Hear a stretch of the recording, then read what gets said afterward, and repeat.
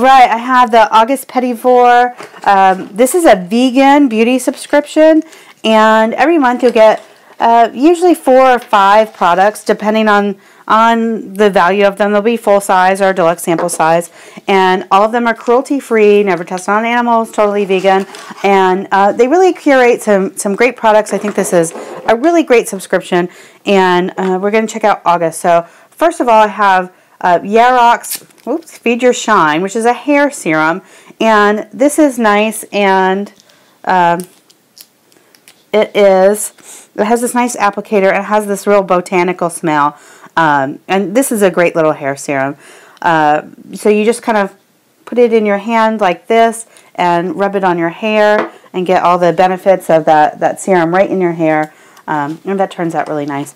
The other one is this, and I don't know how to say the name, Juara clove flower and turmeric serum. This is Indonesian-inspired beauty, and this is enough for about 2 days of morning and night use.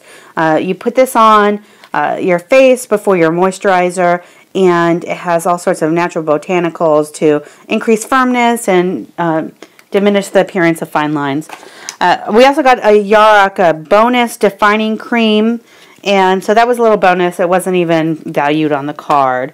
And My Shell Dermaceuticals Fruit Enzyme Scrub. I really like this brand. They have a neat company, and all their products are natural. And this is an exfoliator, so I'll just stick it on the back of my hand. So there's a little bit of physical exfoliation. You can probably see the speckles in there, but this one really depends on like the fruit enzymes, and this is something that I like to use, so I will use this. This one's a 3 to 5 minutes, so I would put this on before I get in the shower and then rinse it off in there. And finally, I have this little illuminator. I think the color was Tea Rose by Modern Minerals, and this is a little trial size, but it'll last forever.